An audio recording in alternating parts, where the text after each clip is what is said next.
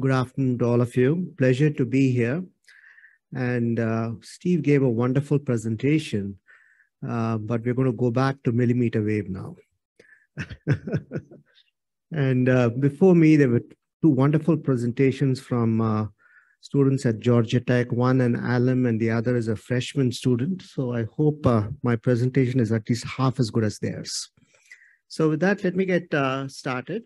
So I work a lot in the semiconductor area at Georgia Tech. I've been here for 28 years, and I'm going to share with you some of the work that's going on in packaging and in the context of 6G communications. And by the way, I realize I'm between you and your cocktail hour.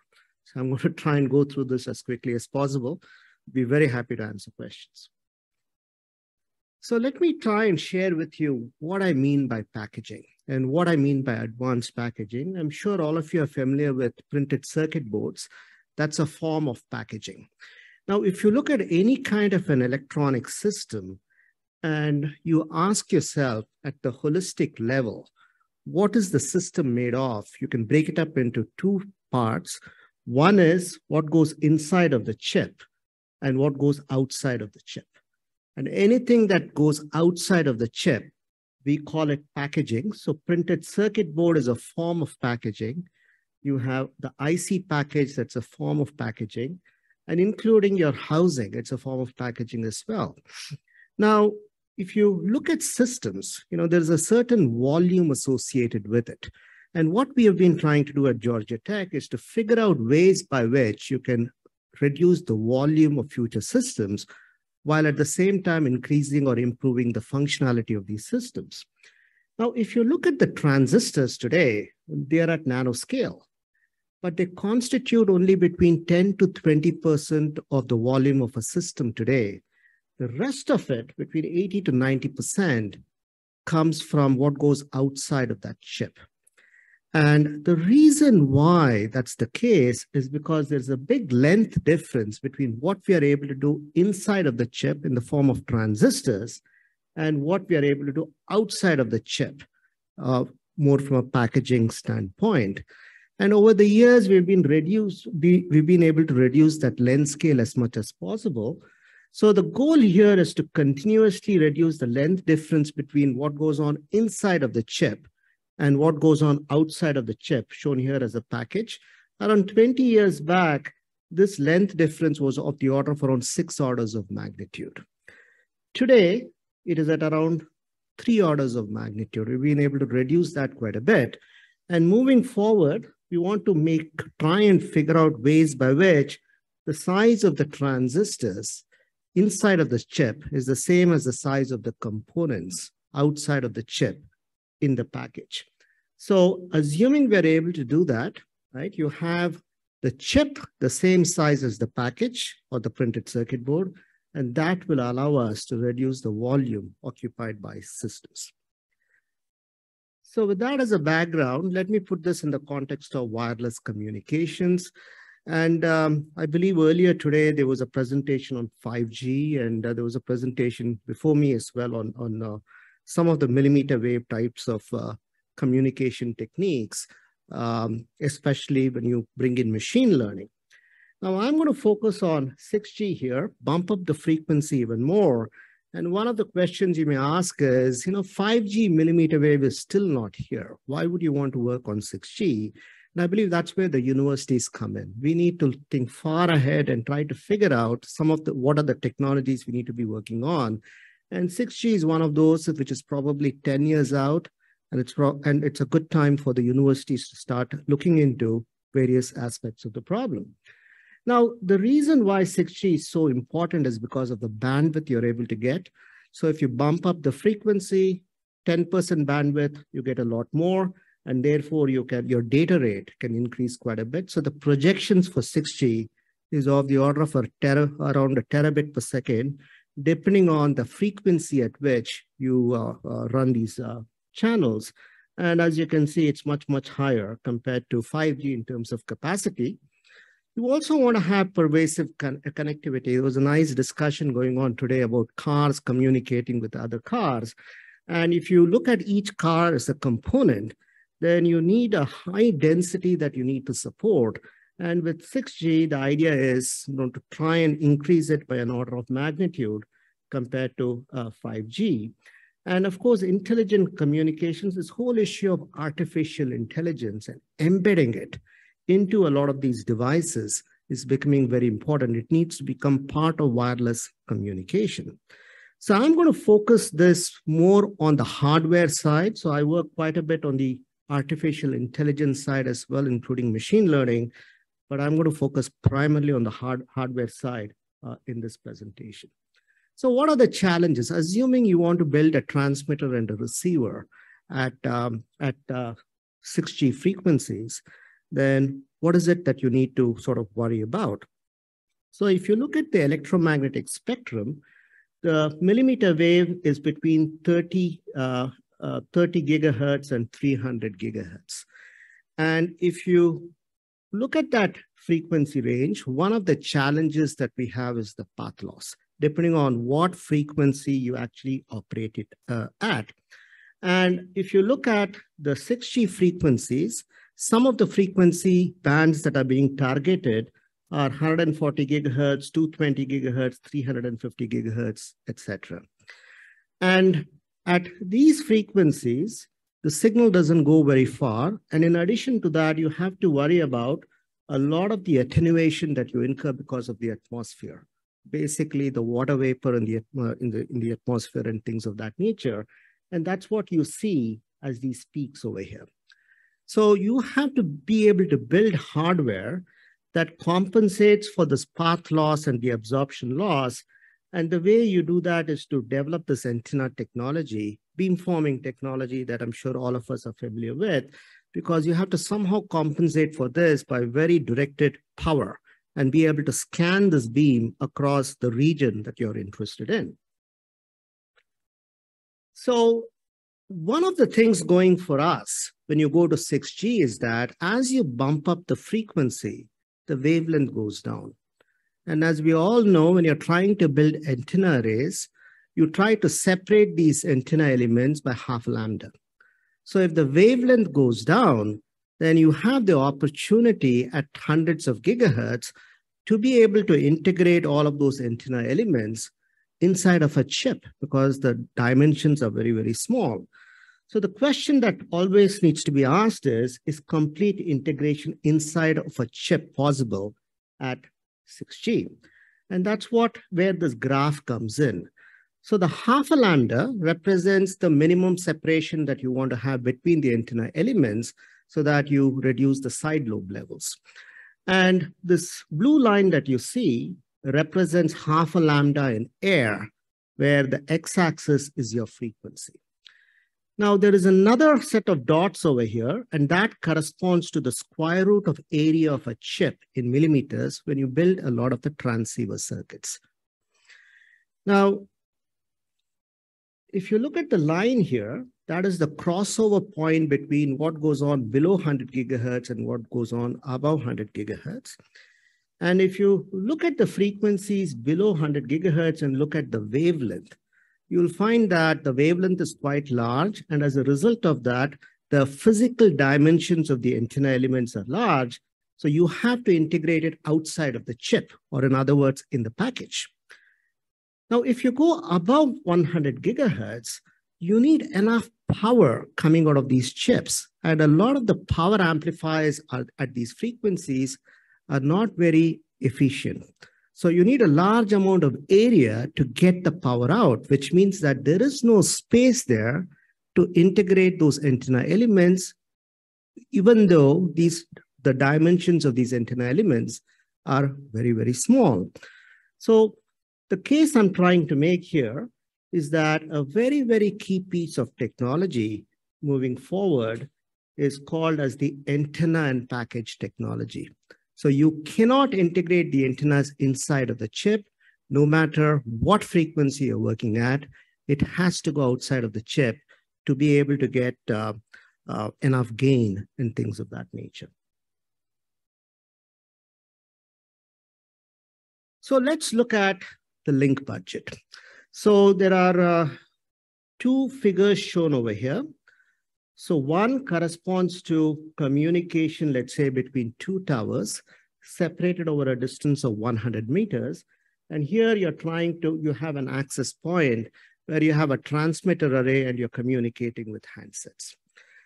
Now, over a distance of 100 meters, if you transmit a signal at 140 gigahertz, which is D band, the amount of loss you incur is of the order of around 133 dB. So obviously you need enough of a power level to be able to compensate for that 133 dB. And that is where this figure comes in. So this is your transmitter and that is your receiver. And if you look at these numbers here, those represent the typical power output numbers we are able to get out of a power amplifier using some of the leading edge technologies today. So for example, you would make use of, let's say, gallium nitride, indium phosphide kinds of devices to get these power levels out, right?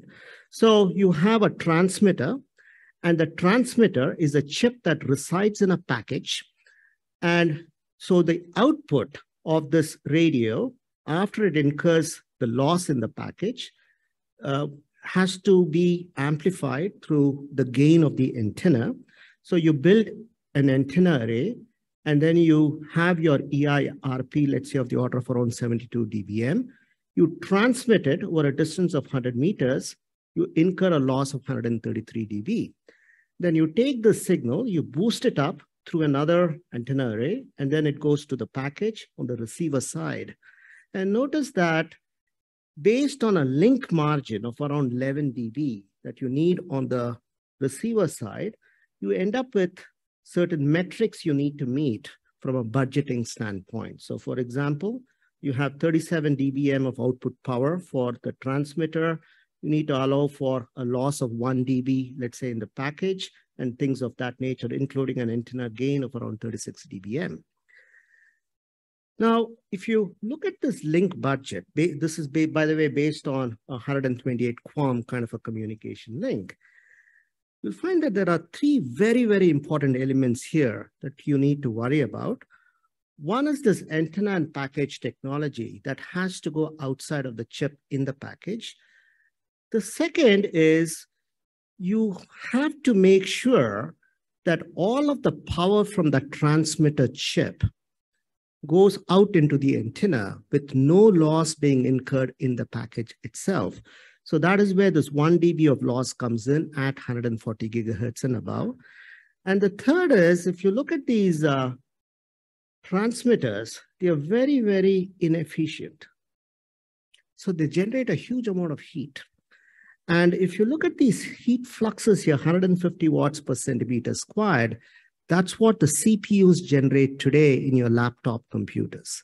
So that's the kind of heat we need to worry about for a lot of these wireless communication modules. So how do you go about doing that? And that's where advanced packaging comes in. So we work with different types of materials. Some are conducting materials, some are insulating materials, and some of those are shown here, and we develop processes around it. And the idea here is on micro miniaturization. So we're trying to look at micron types of dimensions or micrometer types of dimensions to be able to miniaturize the size of a lot of these systems. So some examples of processes or technologies available today is called LTCC, low temperature co-fired ceramic technology. There's a company called Kyocera that builds this. They're based out of San Diego. They have a plant here, manufacturing facility here. The second is to use a low-loss laminate technology similar to printed circuit board technology, where you begin to laminate these copper layers on top of each other, along with dielectric materials in between. And then you have companies like Infineon and TSMC. They try to do integration at the wafer level, which is at the silicon level, similar to what is shown over here. And what we've been working on for the last 10 years is to try and make use of glass as a way to do all of the integration. When I say glass, these are structured glass. They have certain special properties associated with them, specifically developed for these kinds of applications. Okay, so why glass?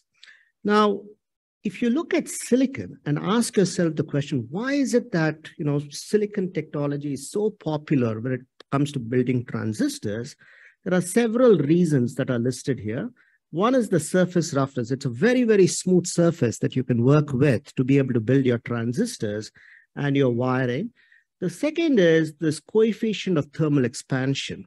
So if you try to, let's say, assemble a chip onto another chip that is also made of silicon, then as the temperature changes, when things, when you begin to accumulate stresses and things expand and contract, since both of them have the same CTE, there is the reliability tends to be very, very high.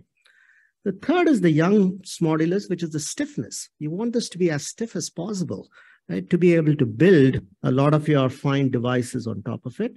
And you also want to make sure it's hermetic. So you do not want it to absorb moisture. And finally, you want to find a way by which you can use this material to spread the heat out where the thermal conductivity comes in. Now, if you look at glass, you'll see that the first four properties are fairly good compared to what silicon is able to provide. And this part here is very important because it is a thermal insulator as opposed to a thermal conductor, such as a silicon material. And that allows us to isolate hotspots. So one of the biggest challenges that we have when we bring chips together is they tend to thermally couple with each other. So you do not want the package to conduct that heat.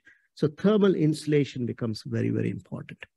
In addition to that, we talk about this panel size. This is where the cost comes in. So if you want to build large antenna arrays, the largest you'll be able to build on silicon is of the order of around 35 millimeters by 35 millimeters. If you want to go beyond that, it's very, very difficult to do that with silicon. And as a result of that, you'll find that you can reduce the cost of a lot of these substrates by working with very large panel sizes similar to the size of printed circuits boards, and you just dice them up once you build your modules. So that brings us to antenna package. So we know that when you're trying to work at such high frequencies, you need to work with high gain antenna elements, very large antenna arrays to be able to get the gain and to be able to direct the beam in the direction you're interested in. You want full field of view, similar to what is indicated here. So you have to make use of beamforming technology, right? So, and that's what is shown here. So you have these pencil beams that you scan over the region over which you want to communicate. And there are several ways to do that. One is analog. The second is digital. And I show hybrid here. One of the very key things that you need to focus on is power, the amount of power you actually consume to be able to transmit these signals. So trying to reduce power is very important, and that's where hybrid comes in. What I mean by hybrid is you're trying to use a combination of analog and digital beamforming technology to be able to reduce the overall power. So the way you construct these arrays is by first creating a subarray, similar to what is shown here, and then you cascade it, right, to be able to build the larger array. This is an example of a 384 element W-band phased array that was demonstrated, I believe, by Nokia a few years back. And this green stuff essentially means it's a laminate-based technology, less than 100 gigahertz. It works reasonably well. Now, what we have been trying to do is to come up with a very unique architecture, shown here as a hybrid beamforming architecture, to be able to operate this antenna array at, let's say, 140 gigahertz. So we start with a tile similar to what is shown here, and each tile consists of a 2x2 array. And each one of these 2x2 arrays, if you look at it beneath it, has a phase shifter. That's a Butler matrix right beneath it, right? That Butler matrix allows us to tilt the beam in the direction that we are interested in by making use of this RF switch, depending on how you feed that power into the various ports of that Butler matrix. Now, below that Butler matrix is the power amplifier that provides you with the power that is fed to this 2x2 array. Now, below that, you have the beamformer. That's a CMOS chip. So the power amplifier is an indium phosphide chip. The beamformer is a CMOS chip. And you use the beamformer, you create your phase shifts to be able to scan the beam in this region. So you tilt the beam and then you scan the beam. And once you go through the optimization process, you can basically show that the overall power can be minimized if you're able to optimize between these phase shifters and that beamformer. Then you take this 2x2 array, you cascade them. There's an example of a 256 element array to be able to get enough gain and enough power out of this antenna array. So here is one embodiment of this antenna and package module that we're working on. So this is your large scale array. Beneath that, you have the passives. Those are your filters, your phase shifters, and all of that. Below that is your power amplifier. And then you have your transmit chip that is CMOS. So the key here is if you want to reduce all of the losses, you have to vertically stack them. And that's what is indicated here. So you have the antenna array here. All your phase shifters are here. Then the question is, where do you place the chips? So we take glass, right? We create cavities in them, and we embed these chips in that glass. So this power amplifier chip has a thickness of around 95 microns. The CMOS chip has a thickness of around 150 microns. They come with different thicknesses. And then we create these polymer layers. We laminate it on the top side, and then we metallize it. And notice that this polymer material flows in the gaps between the chip and the glass and holds the chip in place. Then we take the bottom side, we expose this region of these chips, add a material, a thermal interface material that is very good at conducting heat, attach a heat spreader to it, and a heat sink. So any heat that is generated by this power amplifier is pulled out from the bottom side of this module here, and the radiation, the antenna arrays are radiating along this vertical direction here, right? So that's the concept. It's very easy to do on a PowerPoint slide. It has taken us around 4 years to actually make this work. And I'll show you some of the results, right?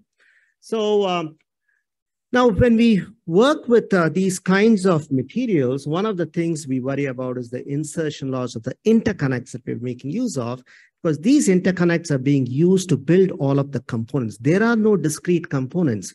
Everything is done using these wires, primarily copper on polymer, on glass, to build this. Now, if you look at this insertion loss as a function of frequency, we've tried to compare different types of materials, right? And if you look at the 5G new radio band up to 40 gigahertz, the loss is very low, around 0.1 dB per millimeter. Then you go to E band, it's between 0.1 to 0.2 dB per millimeter. And then you go to the higher frequency, D band, you see it increases quite a bit. And that's no good. So the type of glass you make use of is very, very important. And it is what we call a structured glass. Now, in addition to that, the dielectric constant of glass is quite high, not very good for antennas. And that's where polymers come in. So you need to bring in low dielectric constant materials to be able to integrate your antennas. So here are some recent results. So this is the transmit antenna array. It's an example of a 4x4 antenna array. And these are the radiation patterns, but if you look at this, we work with 200 micron thick glass. Once this glass goes below around 200 microns, they become very flexible, very difficult to handle. So we make use of this 200 micron thick glass. It's from a company called AGC in Japan.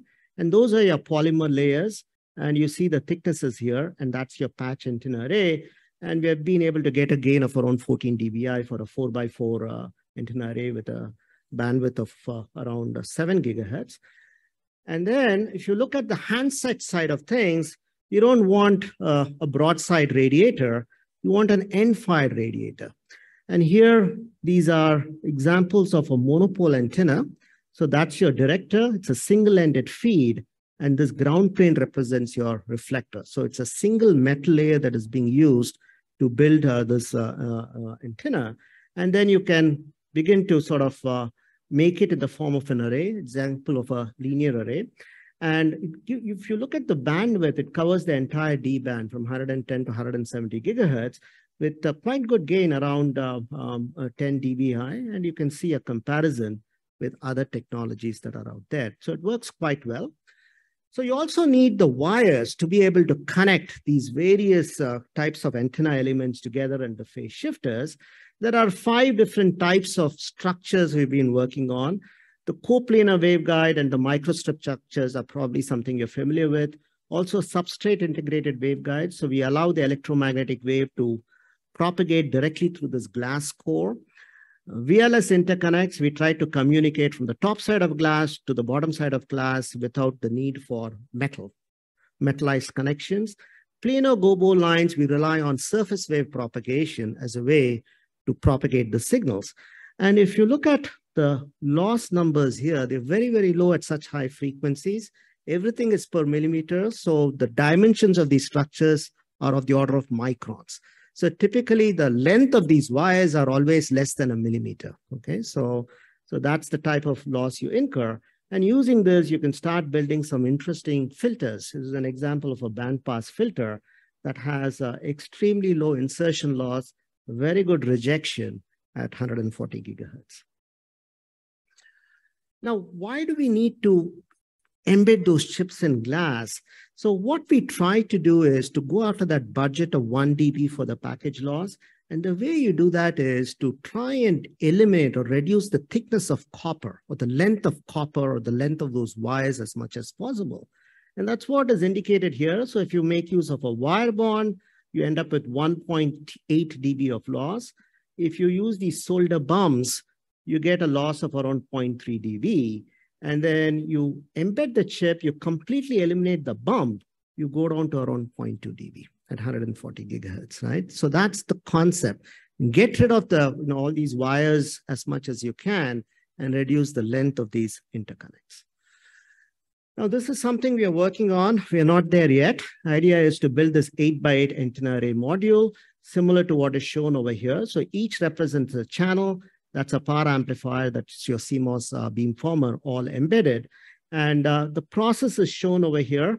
It's a fairly interesting process in the sense that we make use of the carriers below this glass to be able to embed the chip and build these layers on the top side.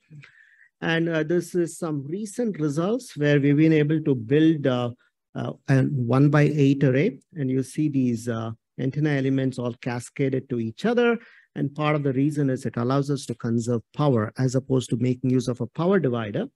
And so you see the die that is embedded. And the idea here is with and without the die, you want to make sure that there is no degradation in gain. And that is what is indicated here. So around 11.6 dB without this embedded die and around 10.7 dB with that embedded die. Finally, how do you get the heat out, right? And so one of the ways by which you can get the heat out is just by building vias, metallized connections that connects to the bottom side of this chip that is embedded, and you pull the heat out this way. And to me, that's a lousy way of doing integration because that space is being taken up by these thermal vias as opposed to for signaling. So that is why what we are trying to do is to expose the bottom side of the chip and connect a heat spreader directly to it so that you can completely eliminate these vias. And the idea here is, to be able to use air cooling up to around 150 watts per centimeter squared. And beyond that, there are some other sophisticated technologies like vapor chambers and others to be able to get the heat out. This material here becomes a very, very key enabler. So trying to develop that material that has a very, very high thermal conductivity is critical because that's right between this heat spreader and that chip, right? So there's a lot of research that needs to be done here. So how do you attach that chip, that heat spreader? So this is where a double-sided release process comes in. So we start with glass with a bottom carrier, put the chip in, and then we attach another carrier on the top. We just flip it, attach the heat spreader on the other side, and then release the carrier, okay? And remember that the dimensions of the structures we are working on over here is of the order of micrometers. Okay. So with that, here are some results. And what it basically shows is that indeed, you can cool this chip because one of the metrics is this delta T, the temperature difference between the ambient temperature and the temperature within the chip. That spec needs to be at around 25 degrees centigrade. And we are getting close to that, but we are able to pull that heat out quite well. So with that, let me conclude. And I show this because, quite honored or very proud to show this, because end of the day, we do university level research, and oftentimes some of the innovations in the lab just gets lost. It needs to find its way into manufacturing. And we've been working on glass now for 10 years. And what has happened since then is one of the companies in Korea, it's called SKC, they just spun out a company called Absolix, where they're setting up a glass-based manufacturing factory 41 miles southeast of here in a place called Covington. And huge amount of investment going in. And the goal is to create this 400 skilled jobs over the next couple of years, right? And this came about because of a lot of the work that has been going on at Georgia Tech. And this was taken recently, actually, November 1st, earlier this month, where we had this groundbreaking ceremony. So with that, let me stop here. Thank you so much. And if you have any questions, I'll be very happy to answer. Thank you. Let's thank our speaker. Professor, I have one question. Fantastic work. It's very gratifying to see this. I have to give a quick a historical note. 20 years ago, R.C. Hansen, who's very well known in the antenna field, came to the conclusion that you could never do antennas on a chip or antennas in package. And unfortunately, that set things back quite a few years. So it's very gratifying to see that you've pushed ahead and been able to make that happen. And it looks like for a very bright future. The question I have is, you showed a beautiful patch array, and using it for beamforming, you can see all kinds of side lobes. If you look at the spatial frequency spectrum of that, I think you'll find that you're getting lobes, especially on the sides, that have nothing to do with the periodicity of the spacing of the elements. And Akhilesh, maybe you can comment about this later, but I believe you're probably getting some evanescence happening here and getting surface waves on the side. There are ways, of course, to mitigate that, and I'd be delighted to discuss it, but I just wanted to get your comment on that. Absolutely. It's a big problem, and it's something that we look at very, very carefully. So you're right, you have the evanescent modes, and you do get a lot of these surface wave modes that you need to worry about.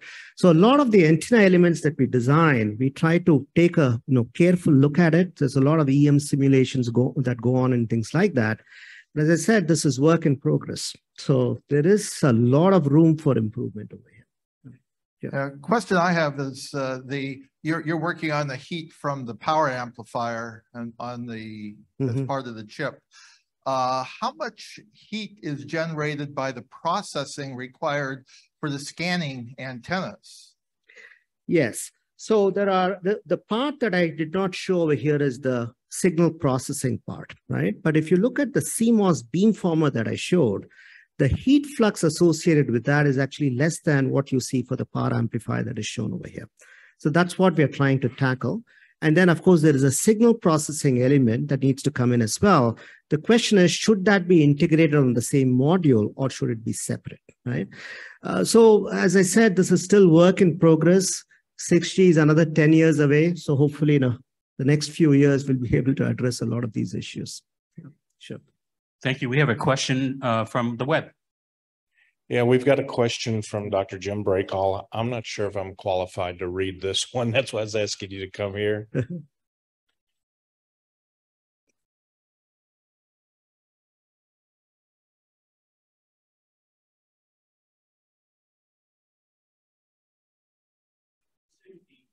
Type of densely packed current sheet array to get rid of grating lobes instead of the half wavelength spacing criteria, and also considering randomly spaced arrays.